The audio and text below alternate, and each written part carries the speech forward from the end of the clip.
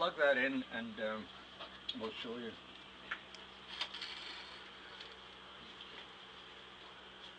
See? That's the magnetic what? It's turn it that way, the coil that way, yeah, and then I put it down closer. Look at that, wow, eh?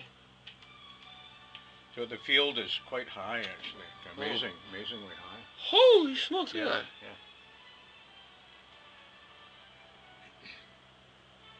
Look at that, eh? Is this reset? That's on off. On off. Yeah. And what exactly does that do? It detects the magnetic The magnetic field. pulse, see? Okay. That would be, I'm driving it from here. Yep. 140 hertz. Now if we take it down 70, 50, 50. Oh look, yeah, see, look, see? Look at the hertz, see, look at that. That's 10 hertz. 10 hertz? Mm-hmm. And Put it closer. You see, at lower frequency, the field is not so not as strong. extended. Yep. Mm-hmm. Now it just went up? Yeah, so it'll be around here, exactly. Count that, let me count that. Yeah, see? Real high. Now, and if what are you you want doing the to the internal, machine now? it's got an internal good. frequency, just Schumann range. Automatically scans through a range, internal versus, and I added that on at your request. That's right, yeah. So the external will be going towards where was the external is anywhere here. It's that's like right. That generator that you want to. And it works. Oh, perfect. I made that cable specially for you. Thank you very much. Oh, look at that. I know, nice, eh? Mm-hmm. So what I'm gonna do is so the sweep. Do you have